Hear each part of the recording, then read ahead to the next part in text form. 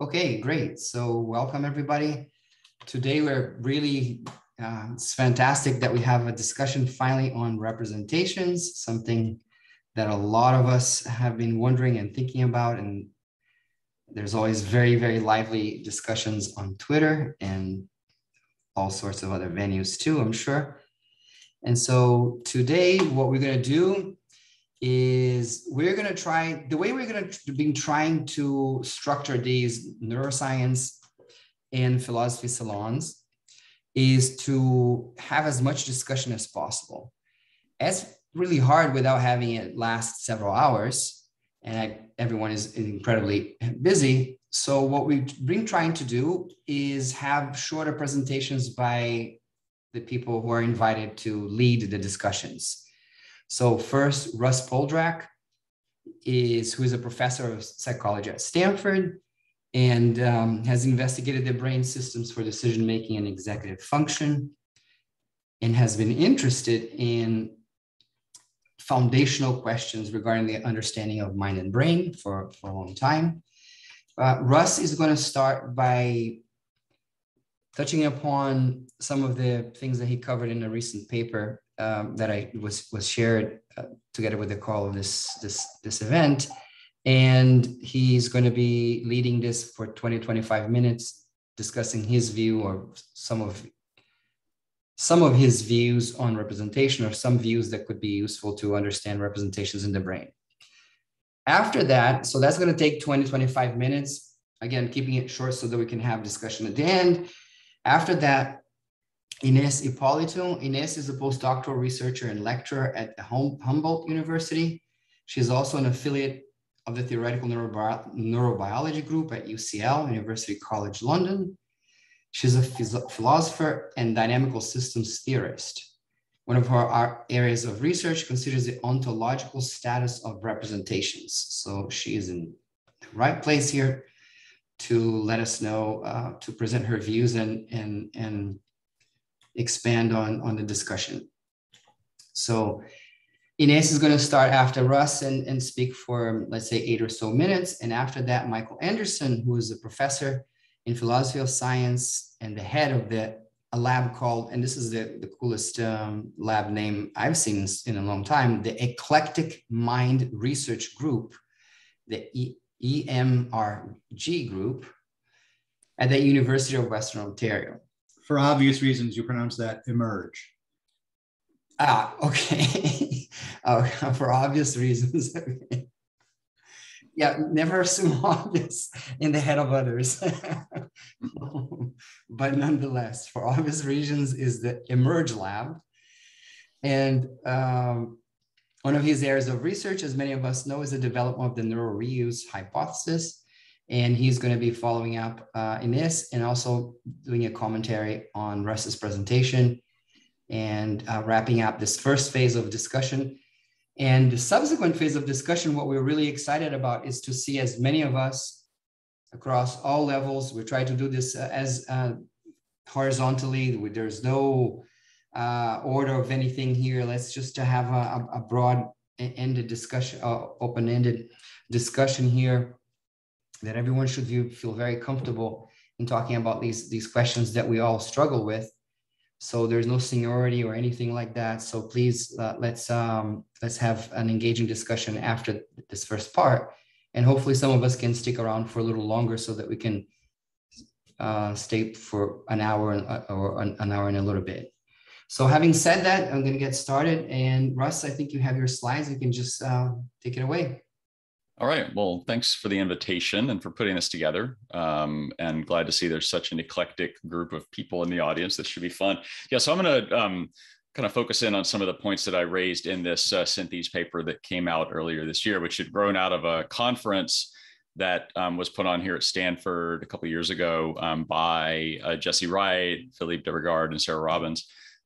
So if you look at the way that neuroscientists use the term representation, you have no idea that it's actually controversial anywhere else in the world, because we throw it around, in lots of different ways. And in general, it's meant to refer to some sort of systematic relationship between things in the world, which are, again, uncontroversial amongst neuroscientists, and the activities of neurons. And so the sort of canonical, examples are, for example, the topographical organization of primary sensory cortices, which you see through this famous, sensory homunculus, or, for example, in the visual cortex, starting, with like this, famous early work by Roger Tuttle showing the topographic organization in the visual cortex.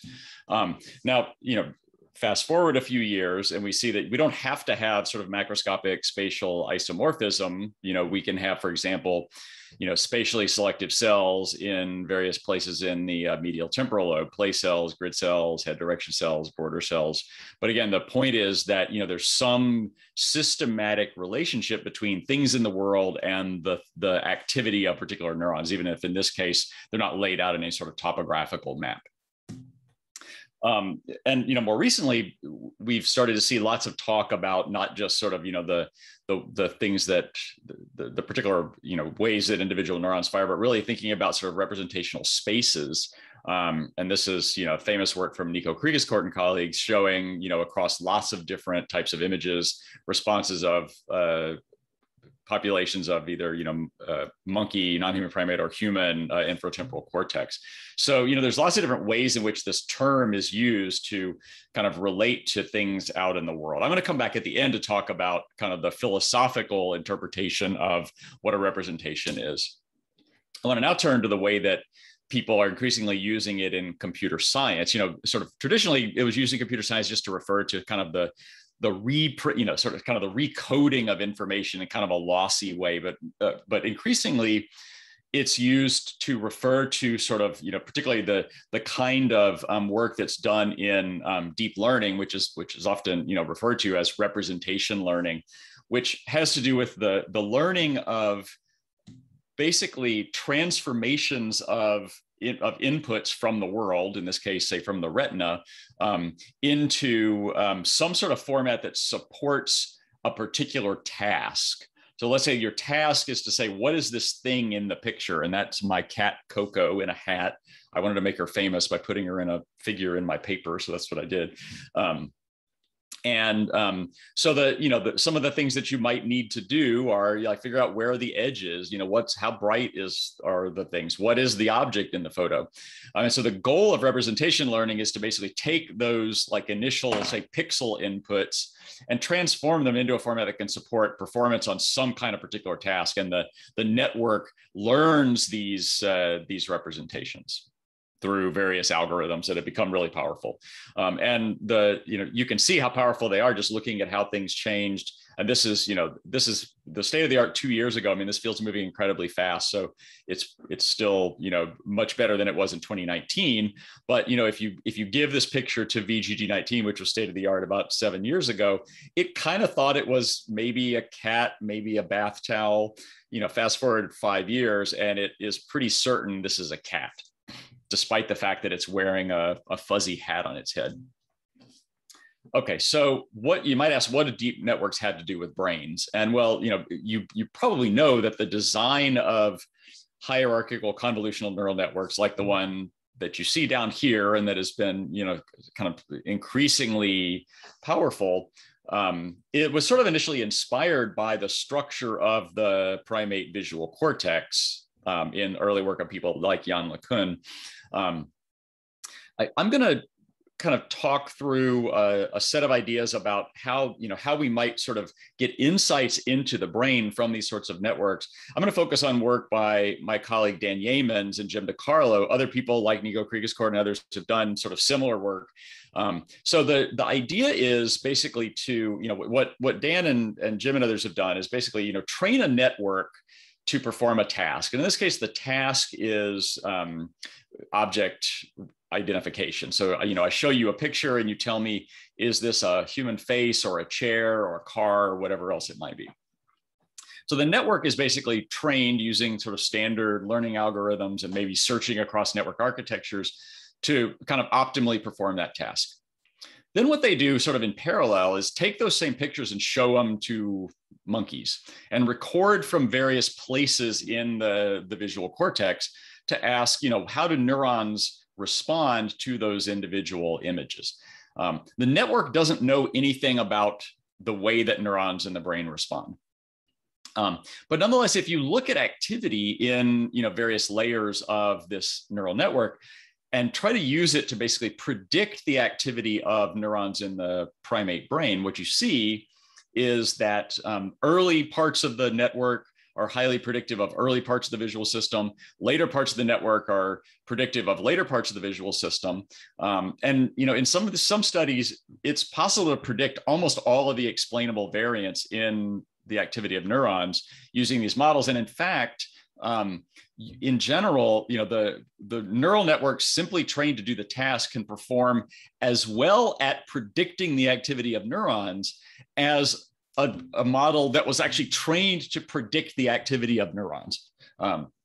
So there's an incredibly powerful argument to be made for a pretty strong isomorphism here between kind of what these artificial neural networks are doing and what the natural neural networks in the primate and human brain do. This is just an example showing, and this is relatively old work, it's gotten even better from here, showing that these behavior optimized neural networks are strongly predictive of neural data. And in fact, you can go a step farther. This is work by Jim DiCarlo's lab from a couple of years ago, doing what they call deep image synthesis, where they basically train a neural network to perform images and then use it to basically figure out what are the kinds of images that any particular neuron is sort of responsive to, and create these things they call synthetic controller images that drive activity in those neurons more strongly than any of the images in their naturalistic image database. So again, providing some deep insights into the degree to which there's a really strong relationship between what's being done in that artificial neural network and what's being done in primate brains. So one way to think about learning is as sort of approximating some kind of function, right? So for example, this is the color version of Coco in a Hat. Something happens in a brain that leads one to say something about that picture, like Coco in a hat, ha.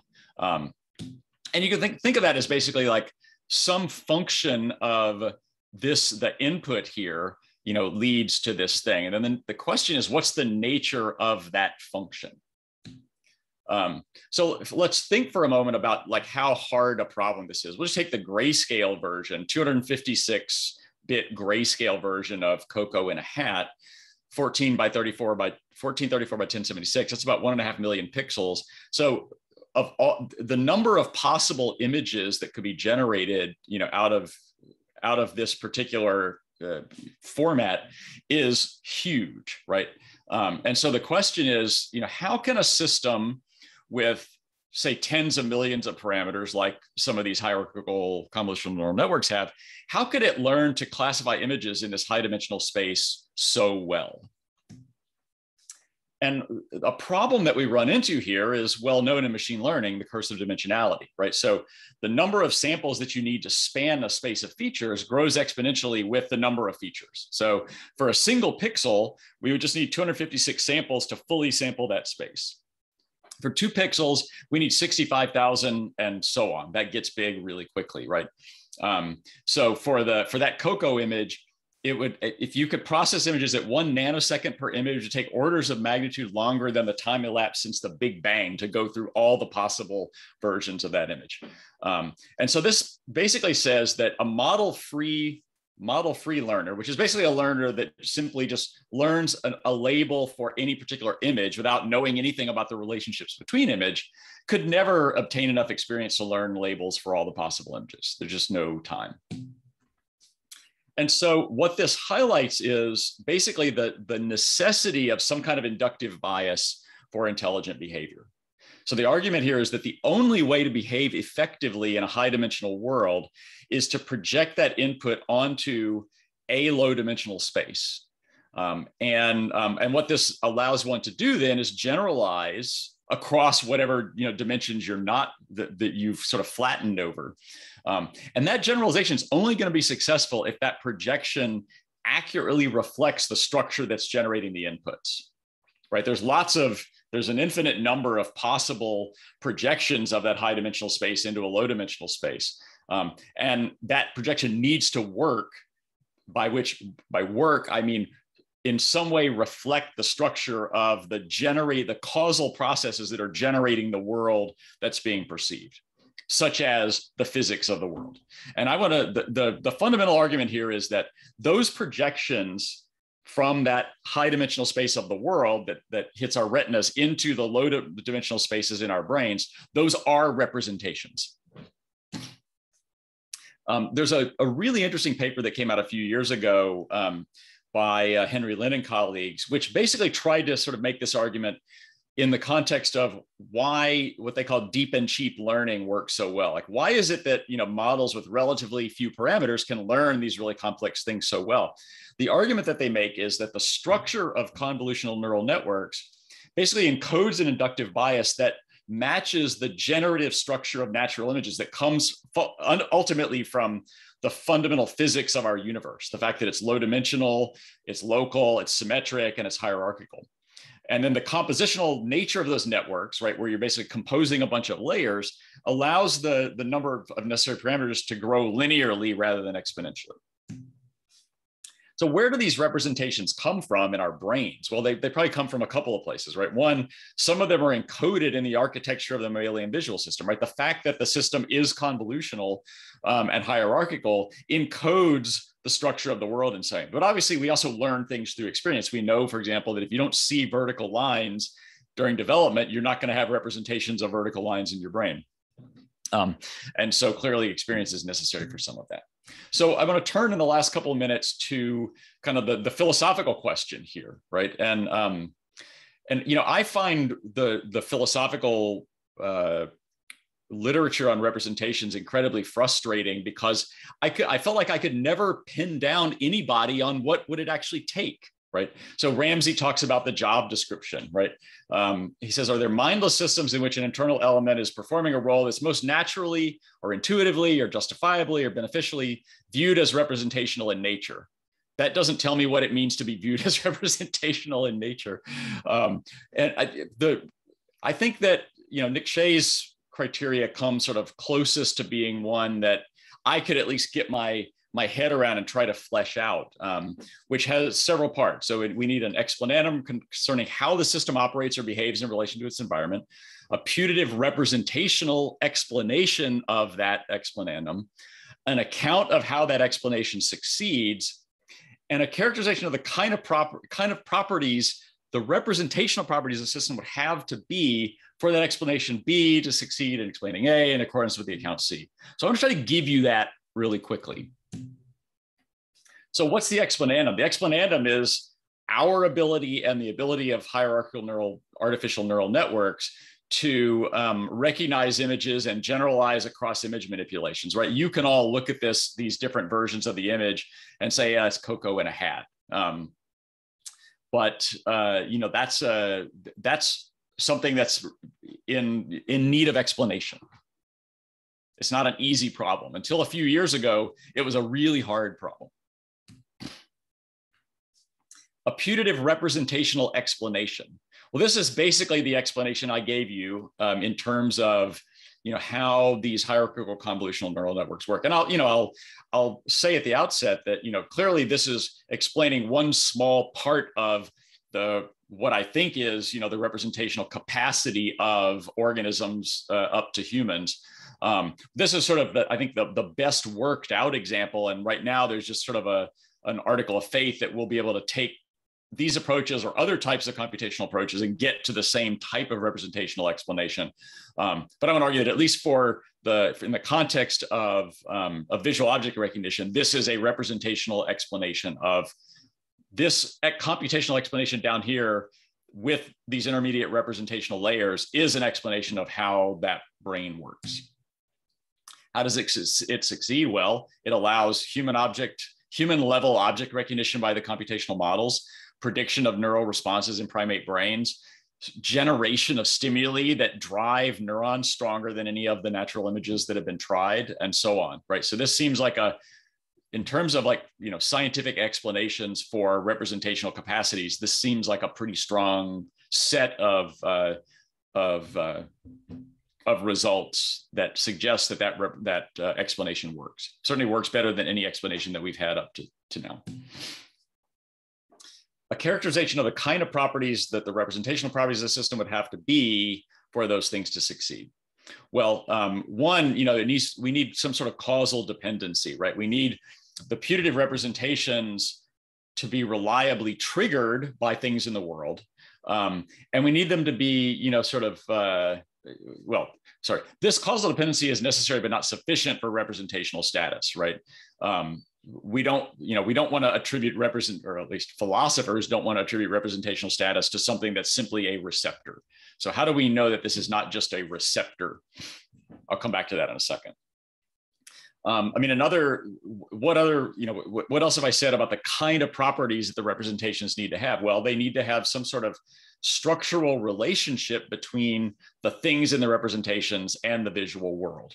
And the argument here is that the projection of visual input onto this low dimensional manifold that reflects the physics of the world and allows successful generalization is the only way that you can make sense of both natural and artificial object recognition systems and the isomorphisms that we see between them. And finally, there's a lot of focus on decoupleability, right? Can the representations play their role in the absence of the triggering stimulus? And here, this has become increasingly clear from recent work, both in rodents and in humans. This is a cool paper that I'll come back to at the very end, which basically showed that you could induce in mice patterns of activity in the visual cortex and on a particular task that would basically drive behavior in a way that looks pretty much exactly like how the animal would behave if the stimulus was present, but there's no stimulus present. There's just a pattern of activity being imposed on their visual cortex. I'm going to show you just a short video of some recent results, and you won't be able to hear it, I don't think, unless you hear it through my mic, but it has subtitles.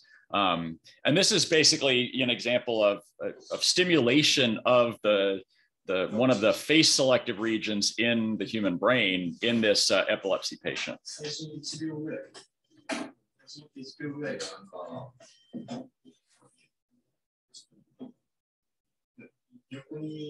They're stimulating that part of the brain, and he basically sees a face in a non-face stimulus.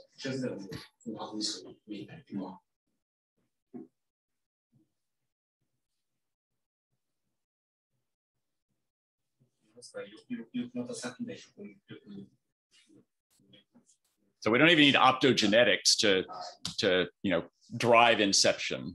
And so it's very difficult to explain that kind of inception of perceptual contents without some kind of reference to representations that are triggered by the stimulus or from the world, or by an electrical stimulus or an optogenetic stimulus into the brain.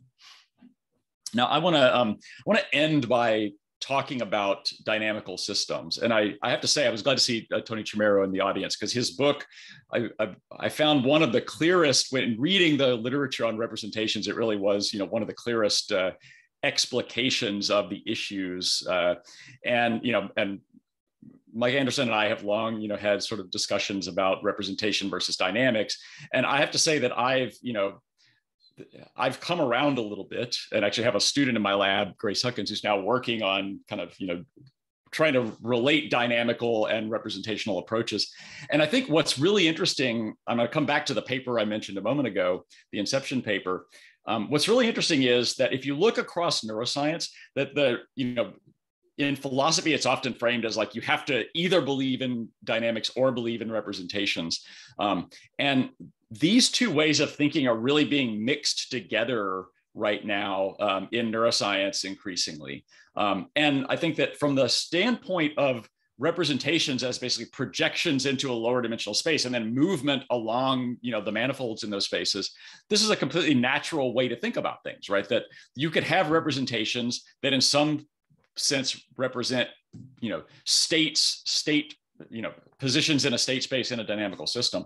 So I wanted to go back to this paper I mentioned. It turns out that they weren't in this paper where they're, in imposing, visual percepts. They weren't driving the activity of individual neurons. What they were doing was imposing dynamical patterns. So basically they looked at the dynamical patterns of activity that came out when mice looked at real stimuli and then imposed those dynamical patterns, right? And so, neuroscientists have no problem talking about dynamical patterns and neural representations, in the same paragraph in their paper. So I want to end by basically, saying that I think we can take advantage of, these ideas that are coming out of machine learning to help us understand how we might profitably think about, what the role of representations are in brains. And further, I hope that I've convinced you, I'm happy to discuss the argument that the only way for an organism to succeed in adaptively behaving in the world is to have those kinds of representations, to have the right kinds of representations that map onto the structure of the world. And then I'll also look forward to talking about sort of how we think about this in the context of dynamics. So let me stop sharing and thank you. Okay, great. Thanks. That was awesome. So Ines, do you want to jump right in and tell us your view on the points that Russ brought up or other points that you want to add to the discussion overall? Yes, for sure. I'm just not sure if I can now. I don't think I'm a host now or a co-host. Oh, okay. Let me just. I think I lost that power. Yeah. I think I can just easily just click the right button this time. Let's see here. Yeah.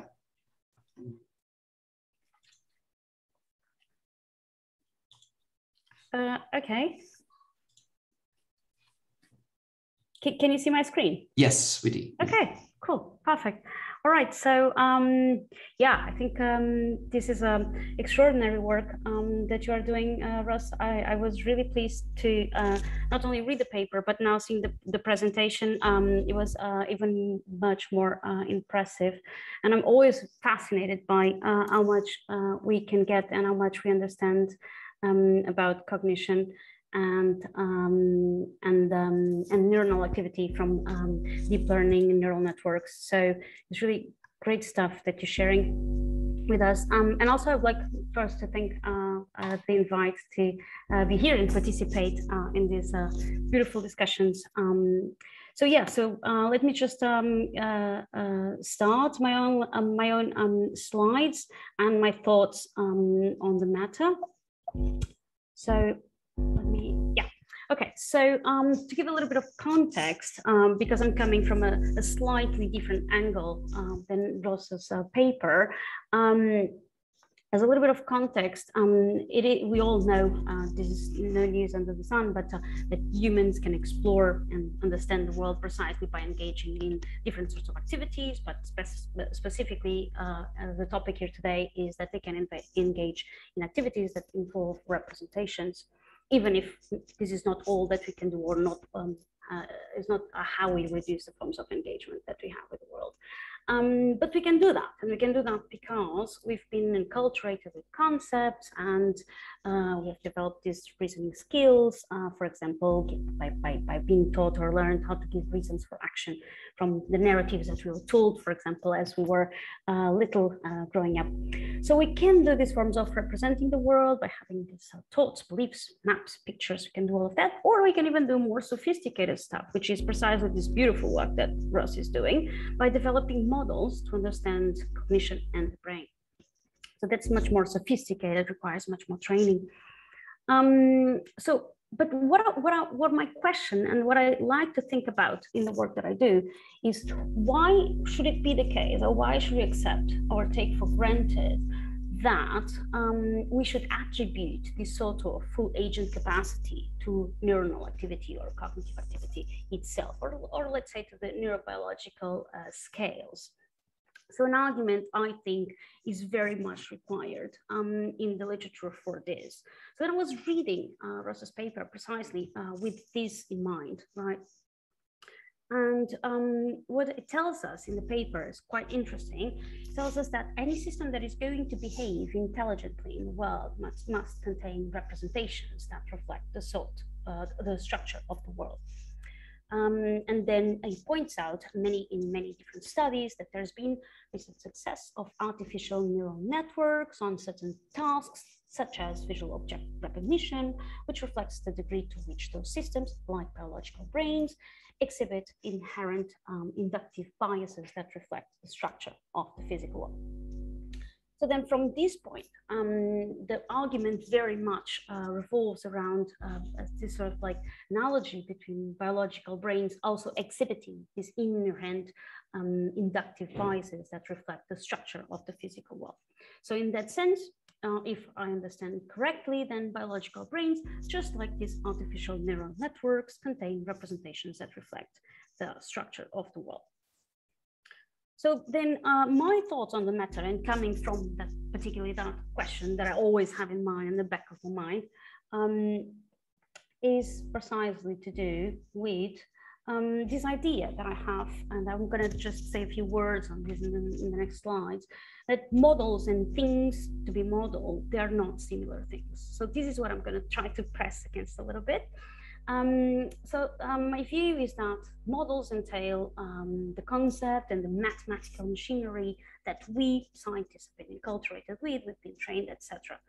And therefore, and for the reasons that I'm going to indicate, models cannot be ontological dictators.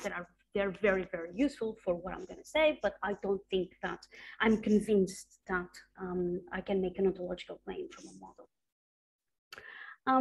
So specifically what I emphasize is the distinction between models and the thing that is being modeled. Whatever it is, it can be a storm, it can be the ocean, it can be the brain.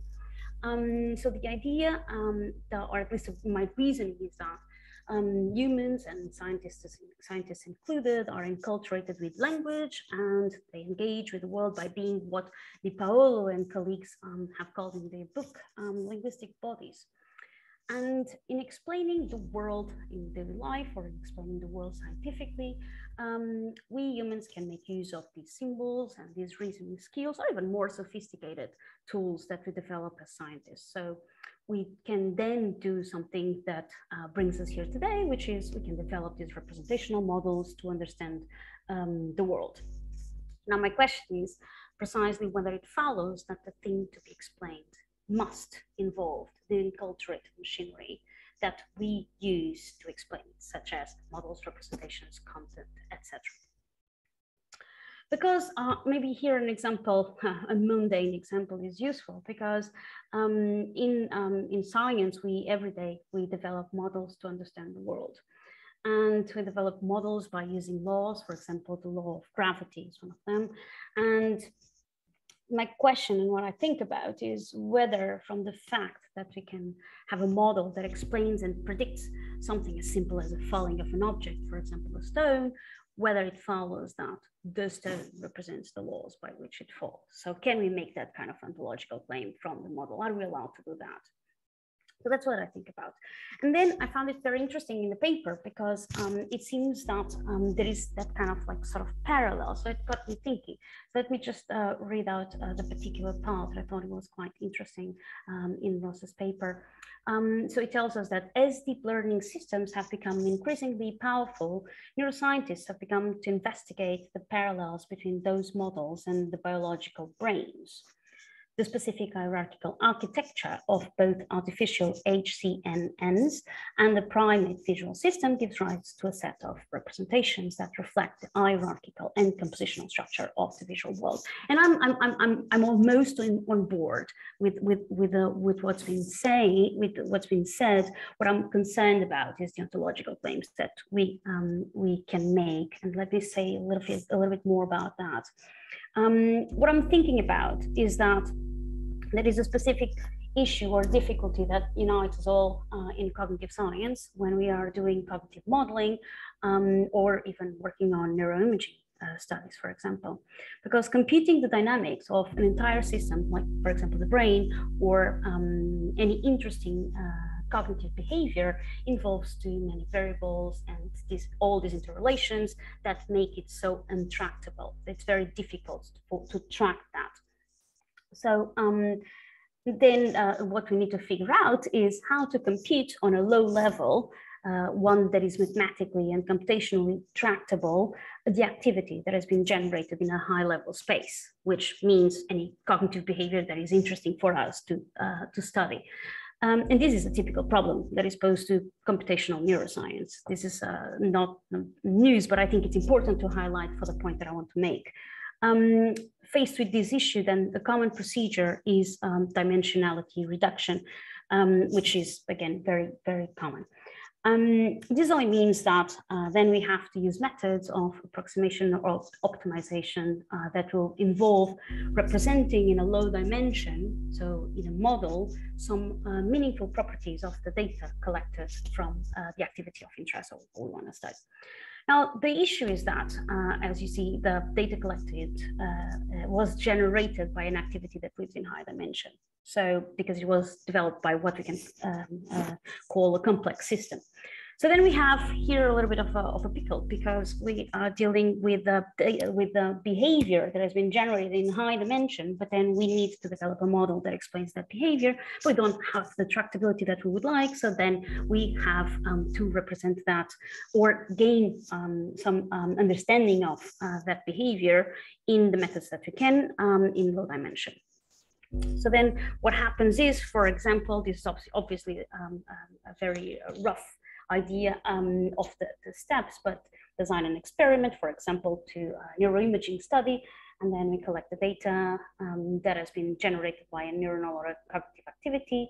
And to make sense of this data, it is very important and very useful that we develop a model which is going to involve a bunch of assumptions. It's going to involve a theory that wants to or aims to explain how this data has been generated. Now, our model is going to live in a low dimension, and the activity is going to live in a high dimension. So therefore, I want to say, or at least this is what I lean towards, that we cannot say that the model is going to be structurally similar to the phenomenon being studied. And by saying that, I don't want to say that it is not useful. That's not what I'm saying at all. I think it has very important properties, and we gain much knowledge from it. And I'm going to say a few things about that. Now, I think that when we do that, when we do think that there is this structural similarity between the model and the phenomenon being studied, and we're not attentive to that, then we might be doing that thing that we all know, which is confusing the map with the territory, because we're confusing the models of behavior, so the thing that we want to study, with the, so the models that we use to understand something with that something that is the cognitive behavior itself that we want to understand. And the move usually is done, or is allowed, philosophically speaking, by taking a realist standpoint, and in which we just say that the properties of the scientific model should be expected as properties of the scientific object. And I think here there's the conflation. That's exactly where the confusion of map and territory come. And this is by saying that properties of the model, representations, are therefore properties of the cognitive or neuronal behavior. And I'm not convinced by that. Some implications of this reasoning that I've been pursuing here is that I think that models are quite useful to explain and predict cognitive and neuronal behavior. We've been doing extraordinary research and understanding more and more about neuronal and cognitive behavior. So I think that there is an epistemic value in models, in cognitive models, because, but I also think that because the model lives in low dimension and the cognitive phenomenon lives in high dimension, and this is sort of like deals with the practice of being a cognitive scientist in a lab, that kind of comes contradicting the claims that we may be making in philosophy by not understanding that practice. And I'm very interested to know what Russ has got to say about that. So I think that cognitive modeling has epistemic but not ontological value, and for that reason the fact that a model is epistemically useful does not legitimize that it should be or should be dictating on ontological properties. Now, this has a little bit of an implication here for this particular. Sorry, Ines, but we have one more speaker before opening up. Can you maybe kind of conclude in I don't know, in a few minutes or? Absolutely, yes, for sure. So basically, I just wanted to say that I think that this then is going to have a little bit of an implication for precisely the parallel that is being drawn by Russ. And that's it, that's me. Okay, I thought that was the second 0.04, so it would be 40 minutes long or so. No. That's it. I'll just stop sharing now so that. All right, thanks so much. Yeah, thank you. Okay, Michael Anderson. Michael.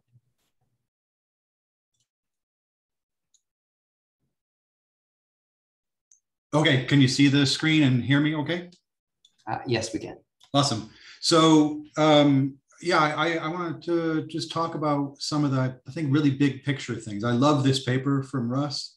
It's been really productive for me and for some of my students, just thinking through these things. So I think it's fantastic. There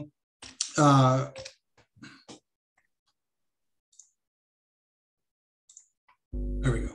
I want to point out that this is my comments today are based on joint work with Heather Champion. I think she's logged in here, so she may have some things to say. I know she would take a very different take in response to Russ than I'm going to take. But the sort of the careful and more thoughtful work can be found hopefully soon in this paper that Heather and I wrote together, which is a response to Russ's paper in Synthesa. I do want to point out, however, that she's not responsible for the hand grenade I'm about to throw into the mix here. But since this is a salon, Luis, I figured that strong controversial claims are de rigueur, so I'm just going to go for it. By all means. So look, this is Poldrack's gauntlet. This is not in the paper, but I don't know if Russ will remember this. A few years back, we met at a conference. I can't remember if it was when he came to visit us at Western or it was somewhere else, but he was quite concerned for my career. And he says to me, how's it going? Well, great, Russ. Why? And he says, well, I just get the impression that deep learning is kicking ecological psychology's ass. And I've been thinking about that. I think, since then, I think it's I don't think it's true. But that's the gauntlet he threw down a few years ago. And so here's me accepting that challenge. What I actually think is that deep learning is kicking representational theory of mind's ass. And that Russ's theory of representation is helping us see that that's the case. So why do I think that? Well, look, here's representational theory of mind, the kind of the original idea behind this view, right? That the furniture of the mind consists in semantically evaluable, intentional mental states capable of being combined and manipulated according to logical or otherwise truth-respecting rules, right? This is a super powerful idea, a very old idea. It goes back to Aristotle, in fact, at least. And it's the basis, of course, of thousands of years of philosophical work. But more importantly, for our current discussion, it sits behind decades of work in psychology, cognitive psychology in particular.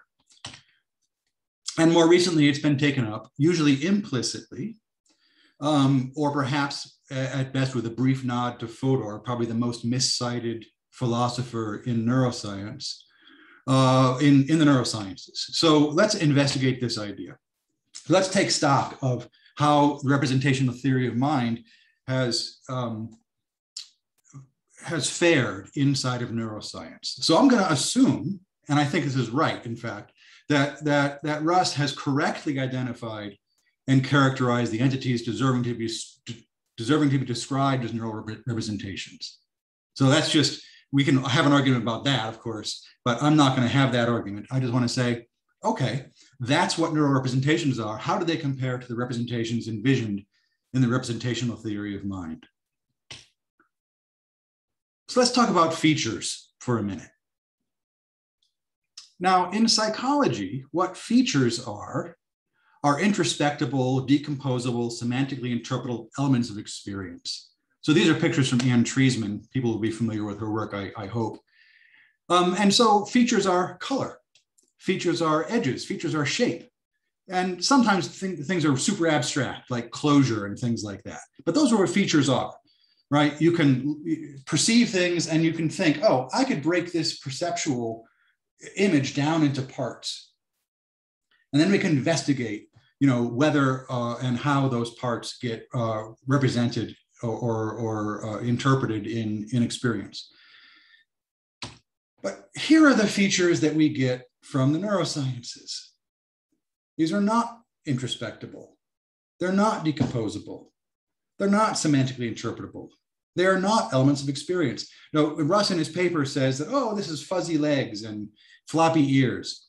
But come on, this is as likely to be, I don't know, collie at a disco or monkey with a carburetor installed in its head, as these other potential epistemic interpretations. And then the ones he showed us in his talk, represented in panel B down here.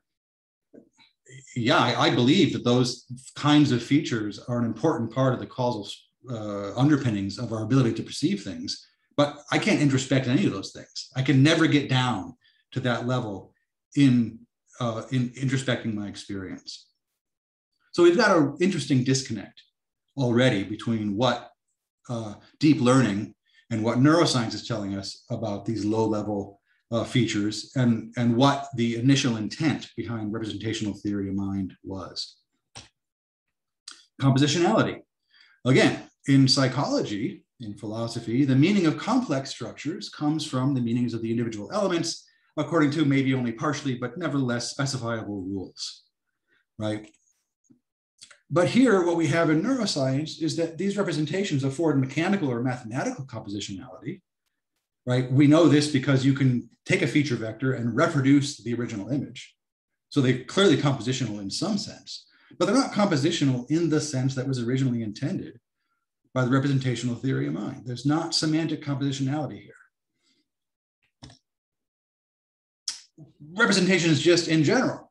Now, in psychology, representations stand in for, they point to, they track, or they offer other intentional traction on parts of the world. What it looks like to me is that in this case, what representations are, they're information carrying entities, but they don't track features of the world because they can't be related directly to floppy ears or blue eyes or whatever. Rather, what they do is they track or they stand in for, or maybe perhaps are, mathematical abstractions or transformations of that world. So these are the representation spaces that Russ referred to. And so there's this really interesting disconnect, as I say, between what these entities are doing for us and the original idea behind representational theory of mind. And then isomorphism. Russ mentioned this as well. It's a very important part of the paper. In psychology, this means that relationships in the world are largely preserved in the relationships between representations and or their parts, right? That's what isomorphism is meant to capture. But in fact, at least in deep learning and the hierarchical convolutional neural networks that Russ discusses, convolution destroys and rewrites those relationships. Those isomorphisms have just simply disappeared. And then this is, I don't want to dwell too much on this, but rationality, right? The whole, one of the most important ideas behind RTM was that representations are linked to one another by logical truth-preserving operations. But in neuroscience, these representations, they capture underlying statistical structure, but they have no regard to rational inference. It's just not the role they're playing at all. Now, and I want to absolutely acknowledge this, there absolutely is a systematic empirical relationship between the entities extracted by HCCMs, and we're going to presume the brain, and features of the world. But that relationship looks nothing like what was envisioned by representational theory of mind. It looks nothing like what was envisioned by cognitive psychology, at least classical cognitive psychology. I'm thinking Anne Treisman in particular. So why is that important? Well, I think it opens a large explanatory gap between neuroscience and psychology. Cognitive neuroscience purports to be investigating the same sorts of entities, features, and representations that are at play in cognitive psychology. But if Russ is right, and I think he is, that's not in fact what's happening. What neuroscience is discovering are something quite different from the kinds of entities that play an explanatory role in psychology. And by the way, for students here, I think there's a really interesting there's several interesting projects here. But one would be, how would you then reinterpret the vast body of support for feature integration theory? That's Anne Treisman's main theory about how we perceive features and they get built up into complex objects and whatnot. How would you actually rethink this in light of this account of what neuroscience representations turn out to be? Because we've got a gap here, right? The features of Treisman's view and the features in Poldrack's view, it's very hard to see how they match up to one another. And now, from my standpoint, here's some good news. What has been shown in the presentation and the paper is that one can do sophisticated cognitive things like object categorization without the sorts of representations envisioned by representational theory of mind. Because HCNNs do that. And in fact, Poldrack representations, now forevermore, this is what they'll be called. Poldrack representations are compatible with radical embodied cognitive science. They're compatible with Gibsonian accounts of perception. They're compatible with resonance theories of how the brain relates to the external world. And I think, Russ sort of alludes to this with his openness to dynamical systems explanations. And so, but the point where we may still differ is that he wants representational explanations. And I agree that if the things that he's identified as representations are representations, we can call them representational explanations. But they're just not very much like the kinds of explanations envisioned by, say, in the job description challenge that envisioned by representational theory of mind. Anyway, so my conclusion then is that RTM's ass is being duly kicked by the very computational sets of explanations that were purported initially to vindicate RTM. So, excellent. Thanks. All right, thanks. So Russ, do you want to take a few minutes to bring things back and say your perspective on Ines's and Michael's points, and then we open it more broadly, but maybe briefly give you a chance to reframe or address some of the issues that came up? Definitely. Yeah. So I mean, these were both awesome talks, and thanks to both of you for doing this. I'm gonna start with recency first, and just say I actually don't have that much to say about this. Is the first time I will ever say this. I really don't disagree with Michael Anderson about anything that he just said. No, my takeaway from this is basically so much the worse for classical RTM. And I think that, you could say, why do we need representational talk at all, right? And we would just call these something else. And there's some chat to that effect as well. I think that loses some of the utility of the kind of thinking that we get from thinking about kind of hierarchical models in machine learning, for example. But maybe we need instead to talk about a new representational theory of mind that basically will take these insights from, because I think that, when we talk about representational theory of mind, this is basically like, a philosophical reinterpretation of like 1960s, 1970s cognitive psychology, right? And I think even within cognitive psychology, I think there's a lot of people who now do, modeling work that wouldn't really make contact with that kind of, representational theory of mind. So I think what we need is a new representational theory of mind, and it may or may not work to address the kind of, issues that both of you raised.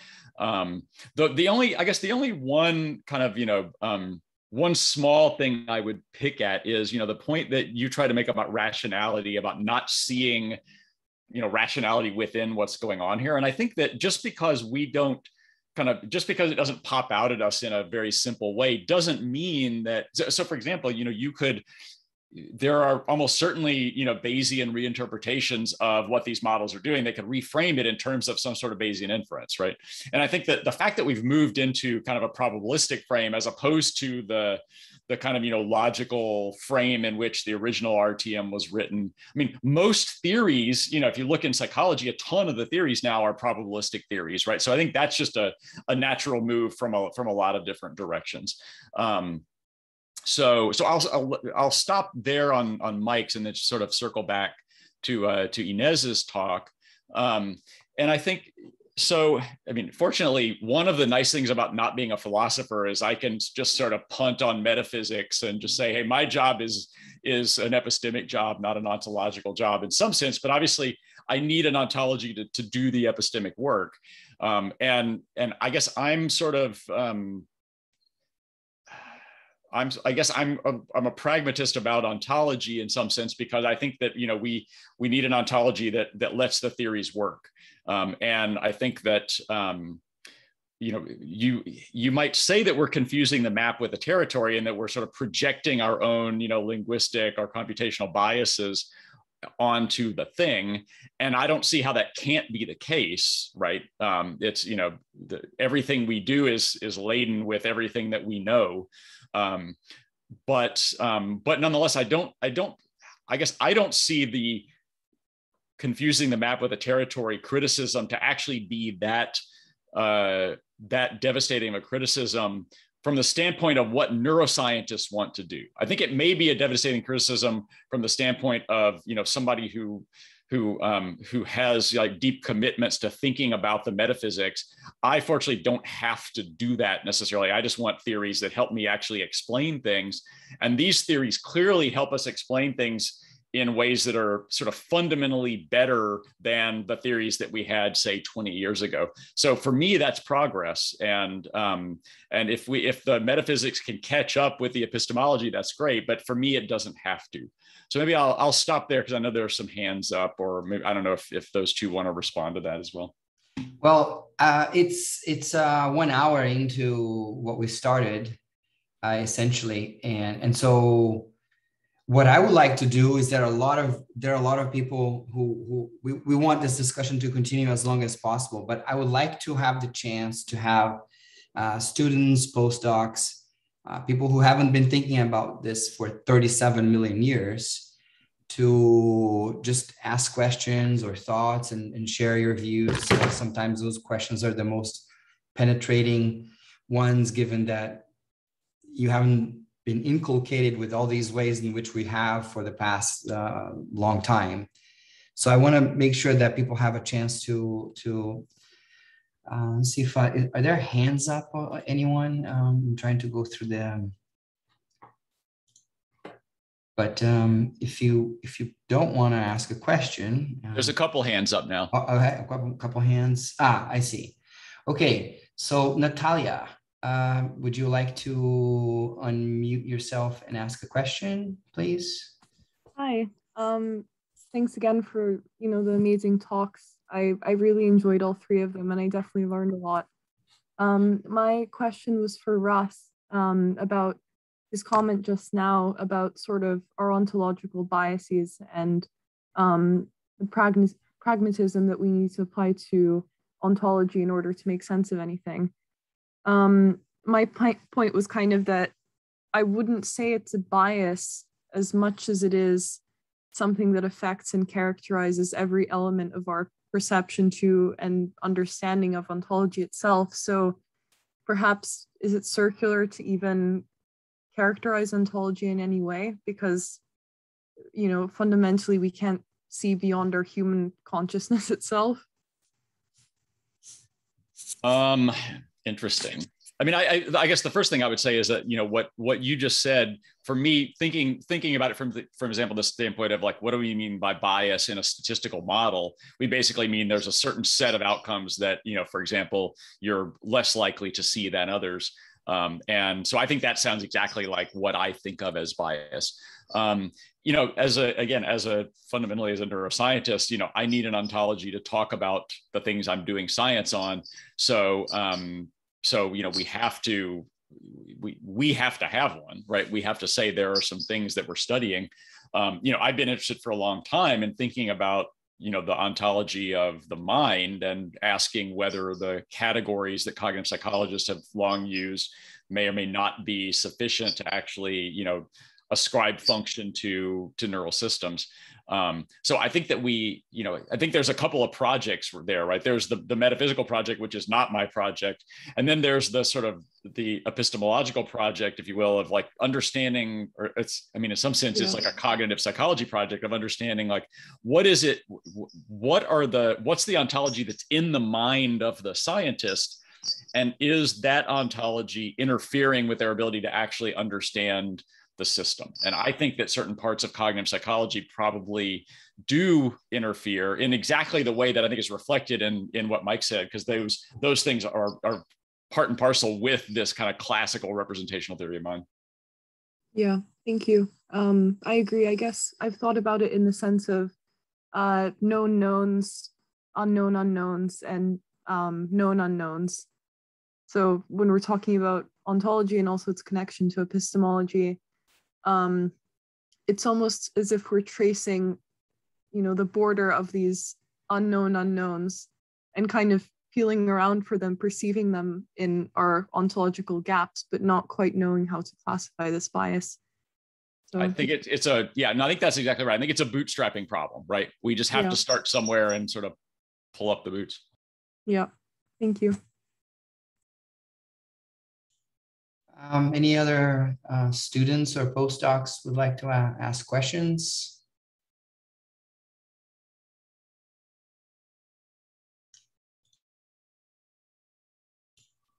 Felipe, you want to go ahead then? Yes, in my defense, I have not studied this for 30 million years. It's great seeing everyone. Thank you so much for putting this together. So I wanted to sort of try a different stab at criticism, very similar to Mike's criticism.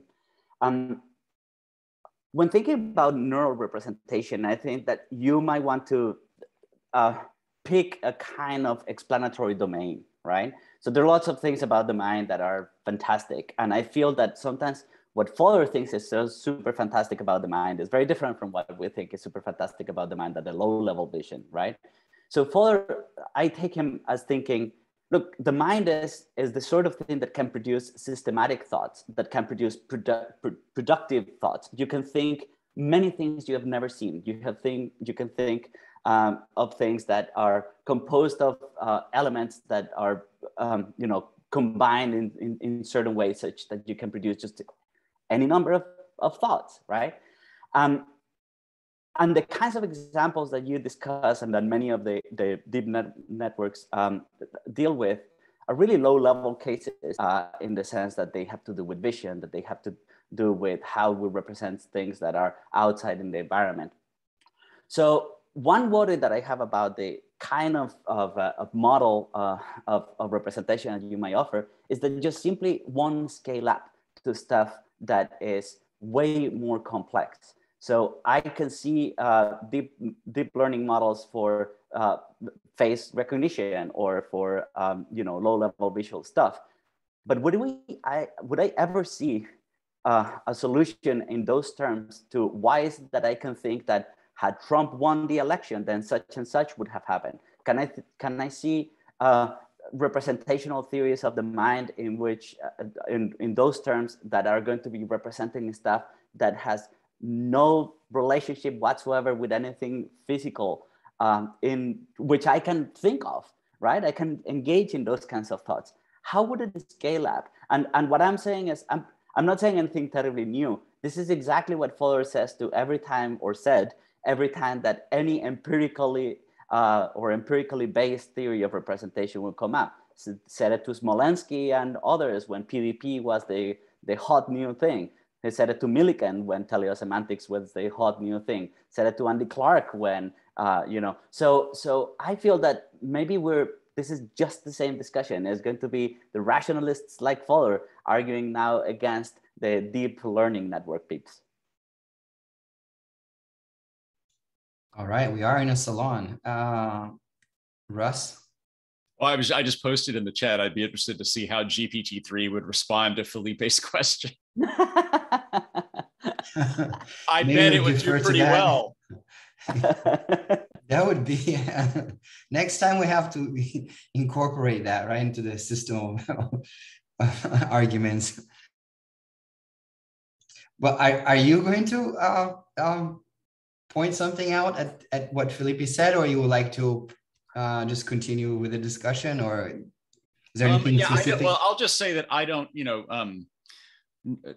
nobody's gotten rich underestimating the kinds of problems that artificial neural networks can solve in the last few years. Obviously, there's a lot of problems they've not solved, and I'm certainly not a complete bull, but I'm not. I think you're making a claim that may or may not. In the end, it's an empirical claim, right? I don't know if it is actually an empirical claim or not. I'm not sure what it would take for you to like if GPT-3 came back and answered your question in a way that sounded really smart. Would you agree that GPT-3 is able to have those kinds of systematic thoughts, even though it's just an artificial neural network?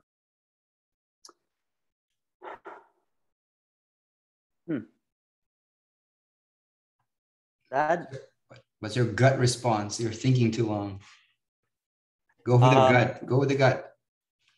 No, my gut response is that it's going to be no. I mean, this is like a Turing test sort of thing, right? So right, but then is there anything that could make you say yes?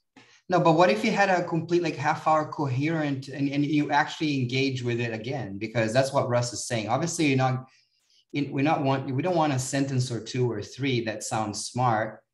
You want to engage. But I think what Russ is saying is like, it's a Turing Plus version where you engage with it and actually didn't know it wasn't Russ. It was actually some other agent.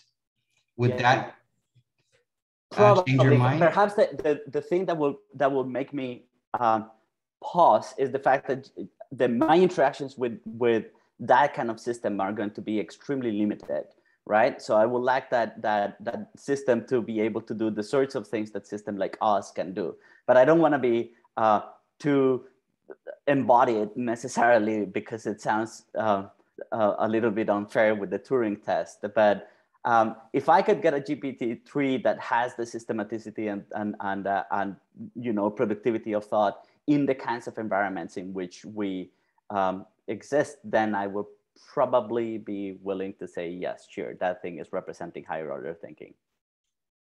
Okay. Kevin, do you want to? Yeah, thanks very much. And thanks to everyone for the great conversation.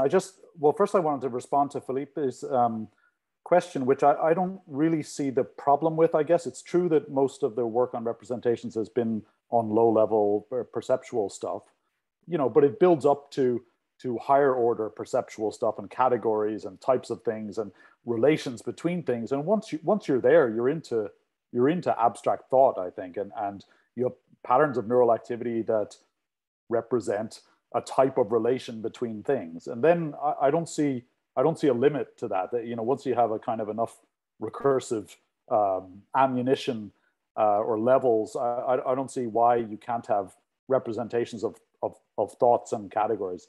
But I had a broader question, I guess, which is really, I guess, to the speakers, what they see as being at stake in this debate over whether we use the term representations, how we use it, whether it applies at all. I mean, I know that many inactivists don't like it and say that there's no such thing.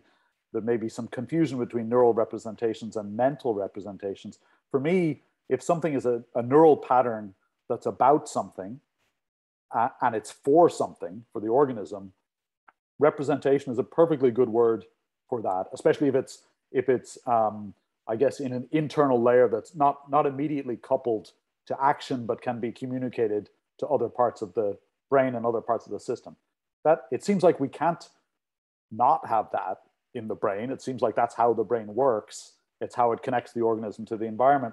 So is it just semantics about, the term, whether we apply the term representation to that, or is there something deeper, much more fundamental at stake? Because it seems you have that even in deep learning and even in dynamical systems.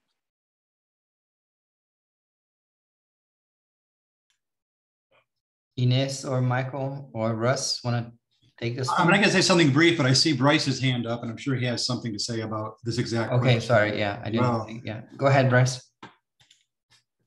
No, mine is a subsequent question, so I will follow up.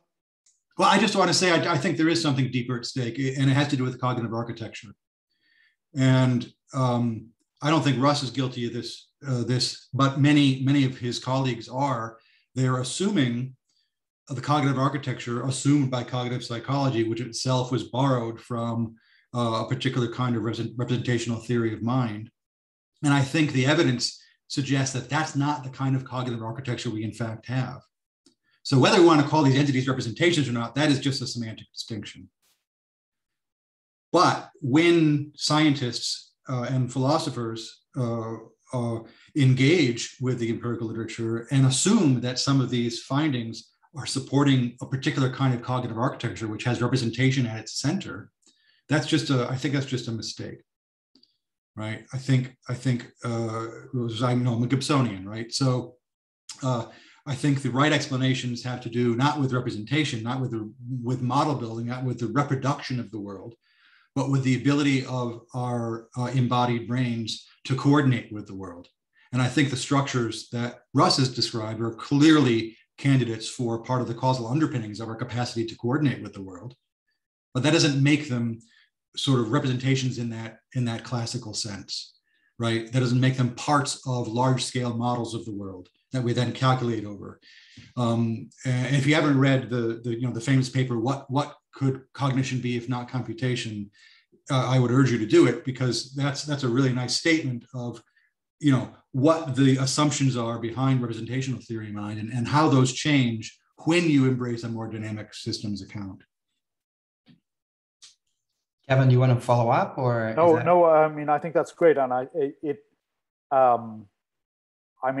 it clarifies the baggage, right, that's coming with the term, where it's not the term itself that's objectionable to some people, it's that it's been used to represent this architecture versus that one, and I think that's really interesting. But I guess I would also say I don't see as big a gulf between the enactive approach and the more computational one, or between the dynamic approach and a more computational one. I think those can be reconciled. There's benefits, there's clear things that are right about both aspects, to me anyway. And it seems that they can be married together, but maybe there's I'm coming into this field from outside as a geneticist. So for me, I haven't been inculcated in these things. So sometimes I'm a bit bemused why, what the implications are for people, but it's because they're loaded terms, I guess. Yeah, no, I completely agree. And I've said so in print that these things are not in fact incompatible, but you have to have the right understanding, and you have to understand what role representations and computation and these other things play. And computational theory mind got it wrong. And so when people think they're supporting computational theory mind, that's just a mistake. Anyway, so I'll stop. There's more people wanting to jump in. Thanks very much. Bryce, do you want to go ahead? Yeah, so this is mostly for us. And what I was thinking about is when you look at these papers like the DiCarlo type stuff, they're never hitting complete mapping relations to the structure of what's going on in the neural structures. And there's always gaps there.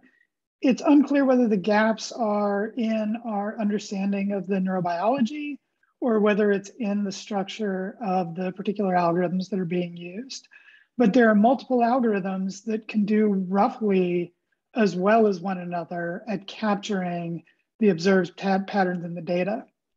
And one of the things that gets me wondering about is what exactly it is that we're tracking when we're able to extract these patterns of covariance between the kinds of computational models you're talking about and the kinds of structures that are present in the brain.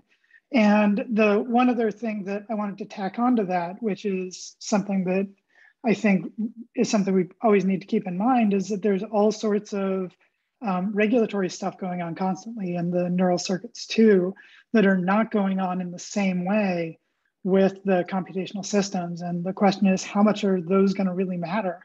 How much does it matter that the circuits are bathed in norepinephrine, or that there's a current density of serotonin in the system, or whatever else it is that is kicking around? I think those are both great questions. Let me address the last one first, which is, I think you're right that, you know, that there's all sorts of interesting features of neural systems that aren't present in these models. And so that might make you think that the fact that the models can do so well at, you know, predicting activity, even though as you mentioned, they don't predict it perfectly, that's really interesting. And I think, you know, there are clear also examples of sort of degeneracy in, you know, Eve Marder's work being kind of the famous example of this, or even in really simple neural systems. You know, you can have a wide landscape of different particular tunings of, you know, of features in the neural network that can give you the same behavior at the higher level. So, you know, I think, back to your question then of like sorry, let me just finish that. So I think that there's going to be some parts of the brain where it matters a lot more than others. Clearly, like, you know, prefrontal cortex, this stuff probably matters more than it does in primary visual cortex. So clearly it matters somewhat everywhere, but we've done decently, at least with primary visual cortex, without kind of, you know, incorporating that stuff greatly. So, you know, back to the question then of like, you know, what is it that we're capturing? I guess one way that I might think about this, and I'd need to think about it more, but one way I might think about it is in terms of sort of, you know, levels of organization. So WIMSAT has this great idea of like, you know, different kind of, you know, levels of density in the phase space of reality, right? That, you know, that for basically that, you know, that if you think about like, what is it that, what's the structure of the world, you know, in some ways, you know, what our visual system I think wants to do, and what these neural networks also want to do, or at least what will make them effective, is when they basically build a generative model of the images that are hitting our retina, right? That you basically want to invert those images to figure out where they came from, right? And so to the degree that there are kind of different levels of organization in the generative process of the world, then it may well be that to some degree, the levels that we see in the visual system or an artificial neural network map to some degree onto those different levels of organization in the system that generated the data that we're then trying to process. That's my initial kind of stab at this. I just want to ask just a quick clarification to Russ and maybe others that might want to speak to this. Maybe Nicholas Krieger-Skorten might want to speak to this too. One thing that I always find puzzling is that a lot of people seem really impressed with the performance of these systems. And I don't know, I might be an impossible person to convince, or I just, whatever, a crank, but I don't find it convincing at all, because to me, it seems like you're taking these extremely artificial things, you're feeding one image, or, you know, like your cat, I mean, adorable, but, you know, it's just one cat with one little hat. It's not the cat in the world moving, and I'm moving, and I'm in a certain context, and I have a certain goal. And so I think those situations are so impoverished and temporally, you're not looking at feedback. I mean, you describe the systems as highly hierarchical, but, you know, we know exhaustively about all the feedback and the lack of hierarchy, and the V1 goes to multiple regions simultaneously, V2, there's always bypass connections and whatnot. So if the prediction is just, if you're not talking about prediction being temporal, I'm predicting a pattern, a spatial temporal pattern of activation in across visual cortex, I don't find it impressive at all.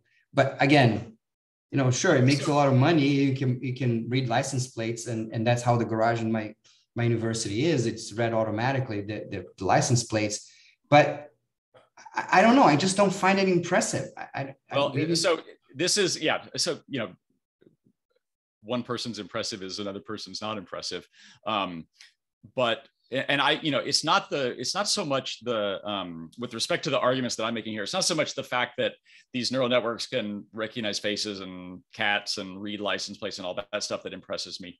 What impresses me is the ability to predict almost all of the explainable variance in neural activity in multiple areas in the visual system from the readout of just a linear readout from a neural network layer, right? But it's something incredibly you cannot do impoverished. that unless you're getting something right about. No, I agree that there's something no, because it's so it. impoverished, right? So if I'm actually exposing you, let's say I study you, let's say just for argument's sake that humans are extremely complex and do things in really sophisticated ways. But when I put them in the laboratory and I just flash something and I ask you to respond something, I'm getting such impoverished view of the processing of the visual system that will lead me to think that important features are color and this and that and whatnot, and then have some kind of Treisman important theory from the 80s. But, we had to move on from it. So what I'm saying is that we're doing the same thing with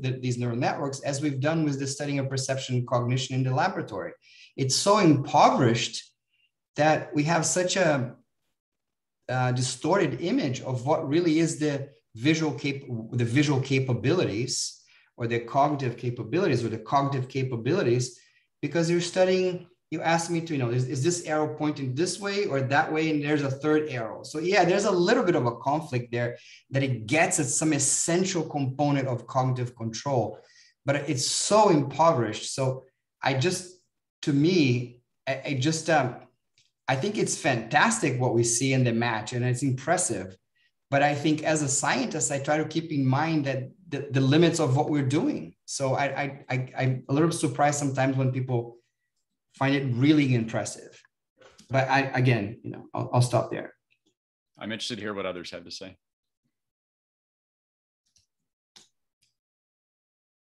Nick, do you want to say something?